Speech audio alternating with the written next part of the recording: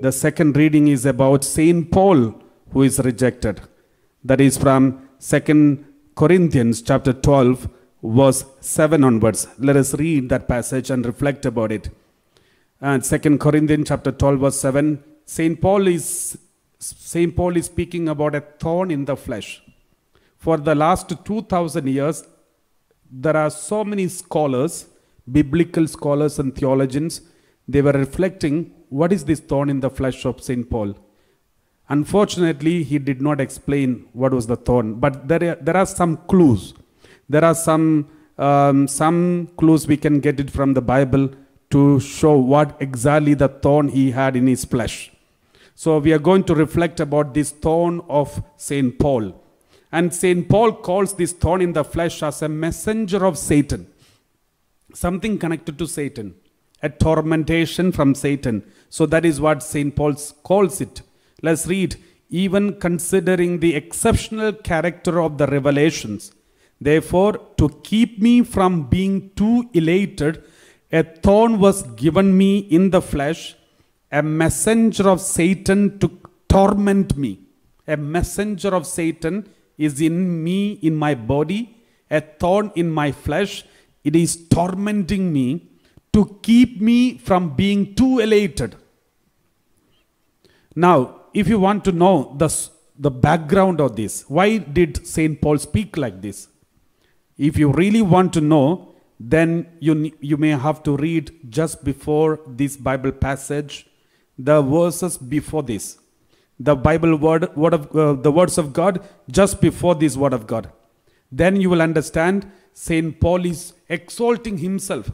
He is talking too much about himself. He is boasting about himself. He's not just boasting, but there is a reason why he boasted. It's not a boasting, but he was speaking the truth. So that is the reason.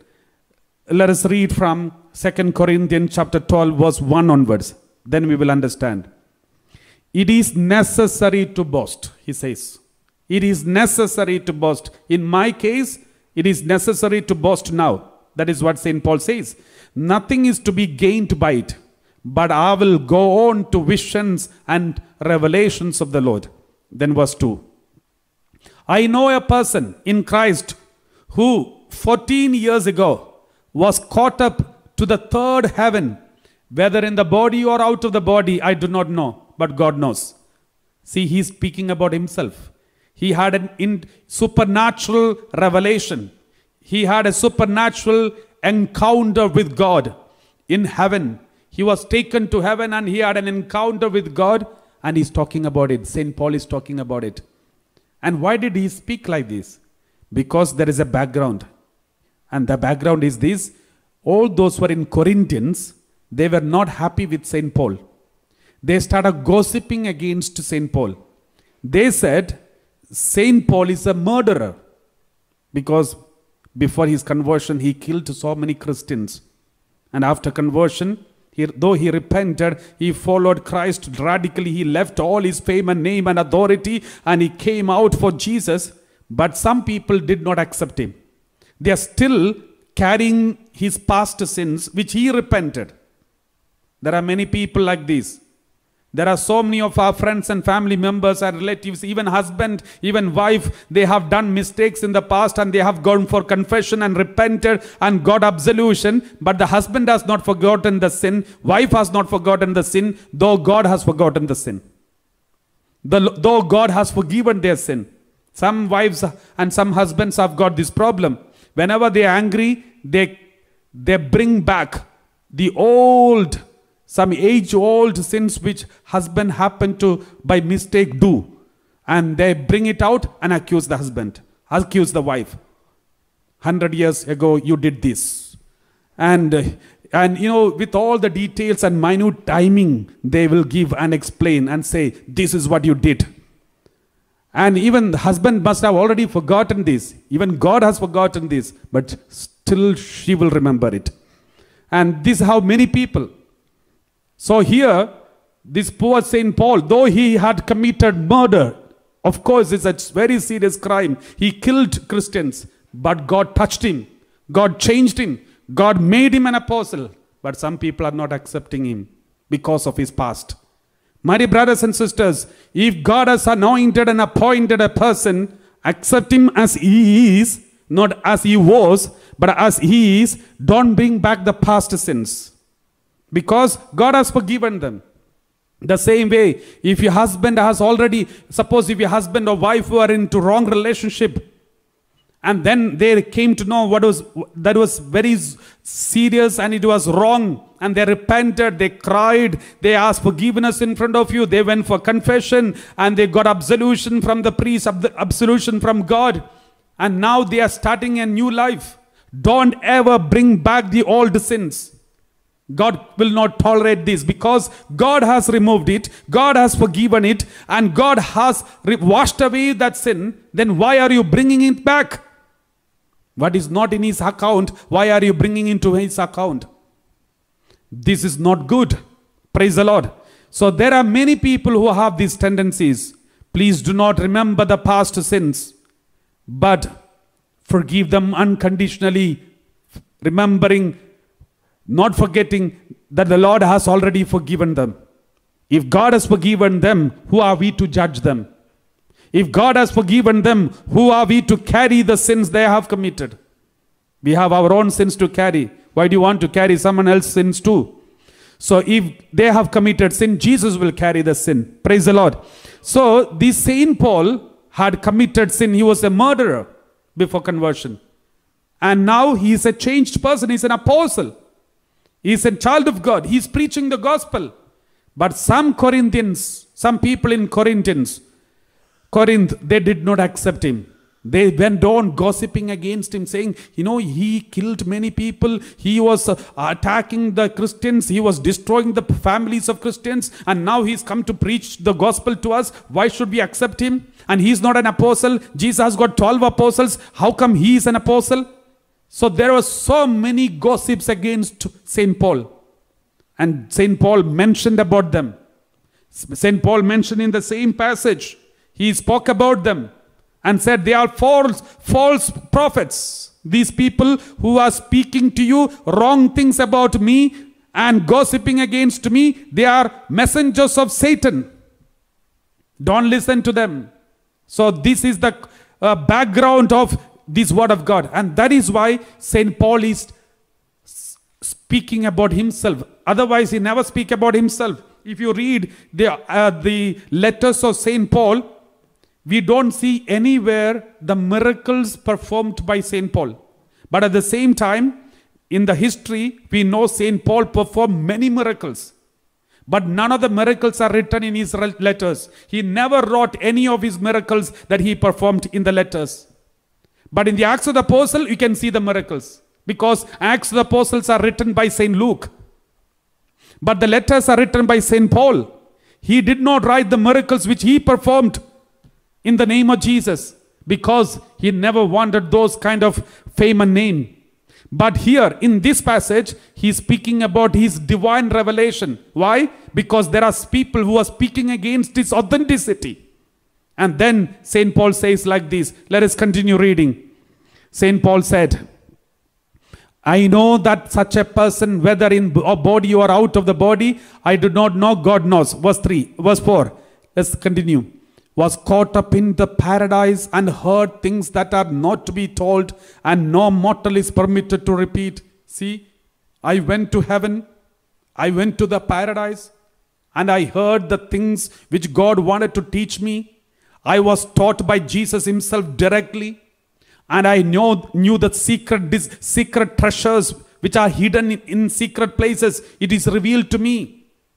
There is a prophecy in the word of God, Isaiah 45 verse 2 and 3. I will go before you, I level the mountains and break in pieces the doors of bronze, cut through the bars of iron. I will give you the treasures of darkness, riches hidden in secret places, so that you may know that it's I, the Lord God of Israel, who calls you by your name. That is the word of God.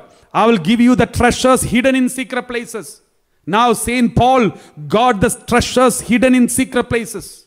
He got, and that is what St. Paul is talking about. Let's continue reading. 2 Corinthians chapter 7. Let us read, continue verse 4. Verse 4. We read like this. Verse 5. On behalf of such a one I will boast. about him, I will boast. That means he's boasting about himself. And he said, I will boast because this is something special. A special grace God has given me. You may be accusing me. You are blaming me. You are attacking me. But I know what God has done in my life. I know where my wisdom comes from. Therefore, I will boast. But on my own behalf. Then after boasting, suddenly, he wants to know. He wants to say, not only about this good thing that happened in my life, I am boasting, I'm also boasting about my weaknesses. Suddenly he knew he's boasting too much. Therefore, he is going to the other extreme and he's speaking about his weaknesses. And that is something very special with St. Paul. He doesn't want to elate himself too much, but at the same time, when there was a necessary for him to boast about his glories, but at the same time, he humbled himself and he said, on behalf of such a one I will boast, but on my own behalf, I will not boast, except of my weaknesses. What is that weakness? Verse 6. Continue reading. But if I wish to boast, I will not be a fool, for I will be speaking the truth. See, if I'm boasting, it is not just boasting, but it is a truth. I'm taken to the heaven and I heard the word of God. But I refrain from it, so that no one may think better of me than what is seen in me or heard from me. And now, verse 7, we read like this. Even considering the exceptional character of the revelations, therefore, to keep me from being too elated, a thorn was given me in the flesh, a messenger of Satan to torment me, to keep me from being too elated. My dear brothers and sisters, now he's speaking about a weakness he has, a very painful thing that he's going through. And he said, there is a messenger of Satan, he's tormenting me. This is a thorn in my flesh. And he says, continue, verse 8. 3 times I appealed to the Lord about this. Please take this away from me. This thorn in my flesh is attacking me, eating me up. Please take this away from me. 3 times I cried in front of God. Then what did Jesus say? Verse 9. But Jesus said to me, my grace is sufficient for you, for power is made perfect in weakness. And Jesus did not remove this thorn in his flesh. The thorn in flesh was permitted in his body. And Jesus said, my grace is sufficient for you, for power is made perfect in weakness. So I will boast all the more gladly of my weakness, so that the power of Christ may dwell in me. So this is the background. Now, what is this thorn in the flesh? This is a big discussion and debate among the scholars. Many people are confused about it. There are 3 choices. There are 3 choices about the thorn in the flesh. There are some people, scholars, who are with the opinion that there are 3 points, 3 options of the thorn in the flesh. The first group, they speak about the thorn in the flesh means the enemies of St. Paul, who are speaking against him, gossiping, accusing, attacking, calling him murderers, and conspiring against him continuously. Wherever he goes, there are some people accusing him. Wherever he preaches the word of God, there are some people are always his enemy. And then St. Paul prayed, God, this is like a tormentation everywhere. People are attacking me, abusing me, hurting me. It is a tormentation in my body. Please remove these tortures. Remove these enemies. The adversaries who are working against me. Remove them. 3 times he prayed. But God said, I'm not going to remove them. Let them be there. They will continue torturing you. But my grace is sufficient for you. This is one option. This is what many scholars believed. Many scholars believe this is the thorn in the flesh. Because St. Paul himself calls these people who are prophets, those of boasting and speaking, gossiping against St. Paul, he calls them the messengers of Satan. We read like this in the word of God, 2 Corinthians chapter 11, verse 13 and 14. Such boasters are false apostles, deceitful workers, disguising themselves as apostles of Christ. Verse 14. And no wonder even Satan disguises himself as an angel of light. So he's accusing those people who are gossiping against him and calling them as Satan. Now, this, in connection with this next chapter, he says, the messengers of Satan, he's attacking me, abusing me. It is there in my body, tormenting me. So this is what the connection many scholars found, and they say, this messenger of Satan, the thorn in the flesh, is nothing but the adversaries of Saint Paul. So this is the first option. On the first, a group of people, scholars, they believed this is the thorn in the flesh. And the second group of people who believed, what is this thorn in the flesh? They said, it is a sexual temptation which he was facing. He was going through, in the flesh, there is a concupiscence or the tendency towards lust, which he was trying to overcome, which was a sexual temptation which he was facing, and therefore he was always worried about it, and he cried to God and said, Lord, please remove this temptation from me because it is eating me up. So this is what some group of people, some scholars, some theologians believed. Most probably this is what the Satan, the messenger of Satan in his flesh, because he used the word flesh. But there is a contradiction, because the same Saint Paul who spoke about the body and the desire of the flesh as Satan, we read in the word of God, 1 Corinthians chapter 7 verse 5, when he speaks about husband and wife, he told the husbands and wives not to detach themselves from the physical union unless there is an agreement between them. We read like this, 1 Corinthians chapter 7 verse 5, do not deprive one another except perhaps by agreement for a set time, to devote yourselves to prayer and then come together again, so that Satan may not tempt you because of your lack of self-control. Saint Paul says, husband cannot say, I don't want you to touch my body. Wife cannot say, I don't want you to touch my body. Because the husband has got authority on the wife's body. Wife has got authority on the husband's body. They are not separate. They are one and the same. Praise the Lord. So, Saint Paul says, they should be one. Unless and until both of them agree with each other, they should not separate. They should not abstain from the physical relationship. So this is what St. Paul says. Do not deprive one another except perhaps by agreement for a set time. Maybe certain time of sacrifice, penances, you can come together as both agree and then keep a distance from each other, from physical attachment, and focus on God. But at the same time, if these both don't agree, and then don't separate themselves from each other. So do not deprive one another except perhaps by agreement for set time, to devote yourself to prayer, to focus on God. You can abstain from the physical relationship. But after the time of set time of abstinence, you should come together, so that Satan may not tempt you because of your lack of self-control. If you don't come together, and if one person is only selfish, the other person is not interested or something like this, there is a possibility that Satan may tempt you and make you fall into the sin because of your lack of self-control. Here, the sexuality or sexual sin he committed, he is calling it as a work of the Satan. Not the sexuality, but sexual sin. Work of the Satan. And therefore he says, be careful about falling into this self-control, lack of self-control. Praise the Lord. So some theologians and scholars say most probably Saint Paul was going through this temptation, lustful temptation, and that is what he's calling the thorn in the flesh. But majority of the theologians, scholars deny this. Why? Because they quote another word of God.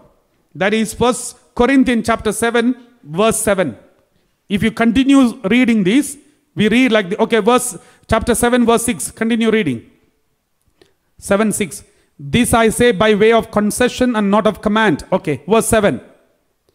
I wish that all were as myself am, St. Paul says, I wish all of you should be unmarried because he is unmarried.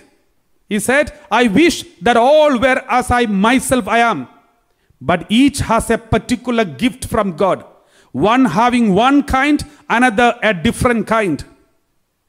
So what does it mean? St. Paul wished that everyone should be bachelors or leading a celibate life.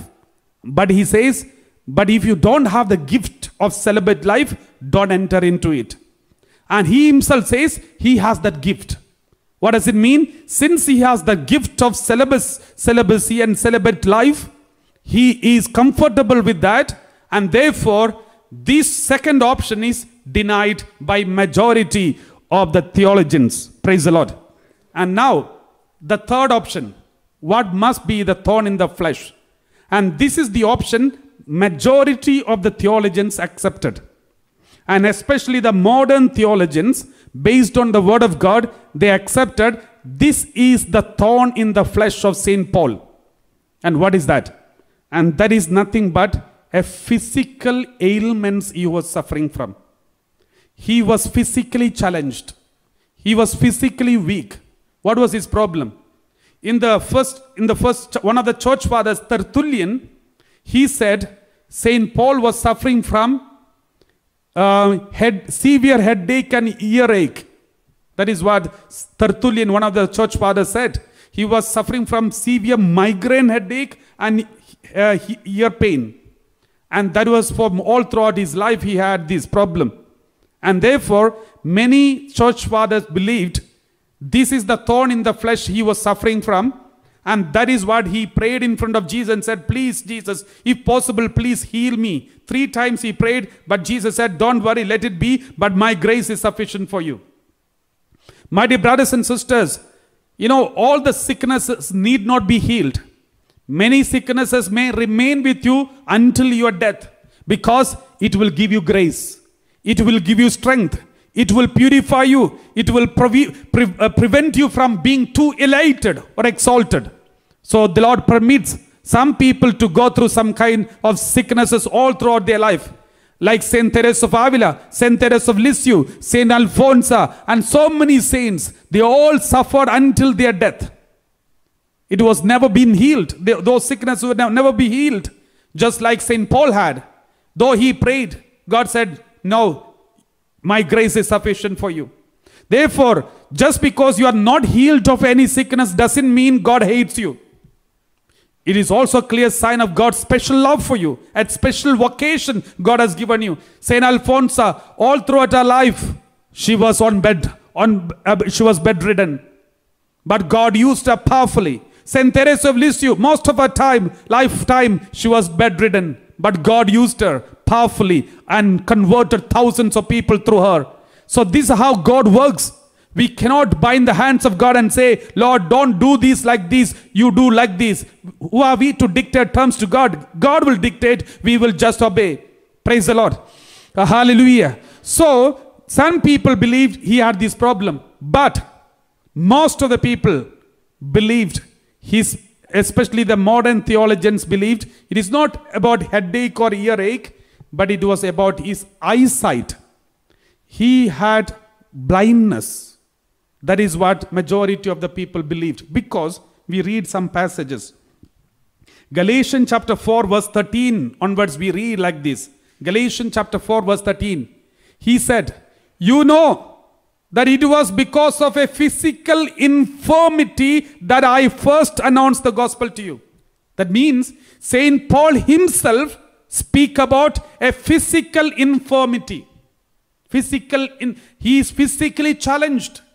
He's not a perfect person. He is as the whole world calls, not a perfect person, but he had physical infirmity. And he said, I came to preach the gospel with a physical infirmity. So everyone in the Corinthians and everywhere, everybody knew he had a physical problem, physical infirmity. But we don't know what is that physical infirmity. But there is another clue which says, okay, let's read verse 14 also. Though my condition put you to the test, you did not scorn or despise me, but welcomed me as an angel of God, as Christ Jesus. See, though physically I was suffering, there was a physical infirmity in me, but still you did not deny me.